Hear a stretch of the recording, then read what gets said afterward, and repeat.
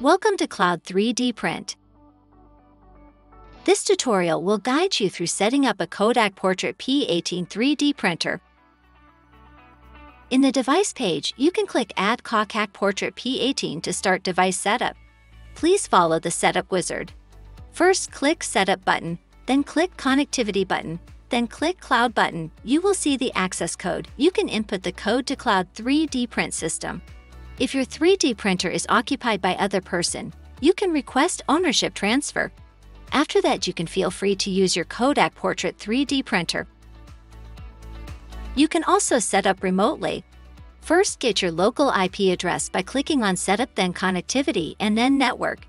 Then type in the local IP followed by port 8888. For example, 192.168.4.139:8888. This will allow you to access the GUI of the control panel and follow the above steps to complete the setup. That's all for this tutorial. Thank you for watching.